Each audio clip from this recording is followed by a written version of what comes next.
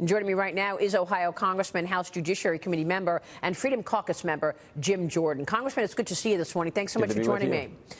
You and Congressman Mark Meadows published an op-ed for Fox News this morning titled "Build the Wall, Do What We Said We'd Do," and it reads in part, Democrats do not want to bring attention to their extremist positions on immigration. They are for open borders and abolishing immigration and customs enforcement.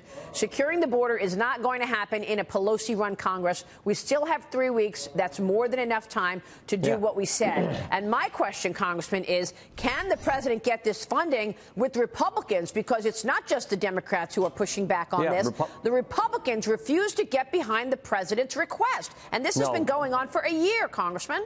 Yeah, no, there are Republican votes for this. The problem is Chuck Schumer in the Senate and the 60-vote rule they have over there, which is ridiculous. So there are Republican votes to build the border security wall and deal with the asylum law changes that we have to address the caravan issue. That's the position the Freedom Caucus has taken. More importantly, that's the position of the American people and, frankly, what we were elected to do in 2016. So this is common sense. $5 billion for the wall, change the asylum law so we can deal with this caravan issue, this catch and release issue. Let's do those things. They're good common sense. Let's get them done. The problem is Chuck Schumer, and he talks a lot about a shutdown, Maria. Remember, there's been one shutdown this year, and guess who did it?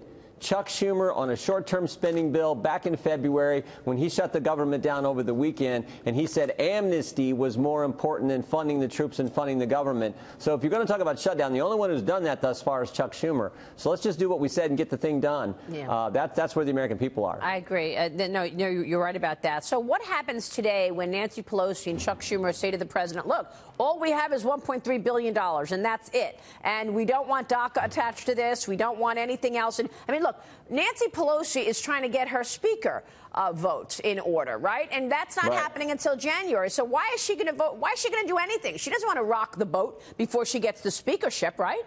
Yeah, I think we just, again, just do what we said. Put the $5 billion on the must-pass spending bill, put the asylum reform language on there, and go have the debate with the American people and say, if Chuck Schumer doesn't want to support this, if he really wants a shutdown, if the Democrats really don't want to do these common sense things, that's on them. After all, excuse me, after all, they're the only ones who shut the government down. I think you just got to have the debate and, frankly, not be afraid of having the debate. Let's actually have it. Let's say, here are the two positions. American people, you decide. And you think the Republicans will be there? I do, and I hope so. I know the president's there. I know the Freedom Caucus is there. I hope we'll stand firm on that position. Now, the Freedom Caucus is calling for 2 amendments to the funding bill, including funding for the border wall and ending catch and release policies. Tell us about this, because most people don't understand when an illegal comes here and the U.S. catches them, they have to release them and then get a court date in the calendar, and they may or may not show up. So then they're in the country illegally, probably taking others' jobs and creating a lot of expense for the U.S. Yeah, and it's even worse than that. DHS and ICE will tell you that 85% of the individuals who show up at the border and actually claim asylum, 85% of them aren't legitimate asylum seekers. So that's why we need more judges on the border. We need to deal with the issue right away, not let them come to the country, get in the country, release them, and then they never show up for their hearing. So let's have the hearing right away. In fact, the president is working on this.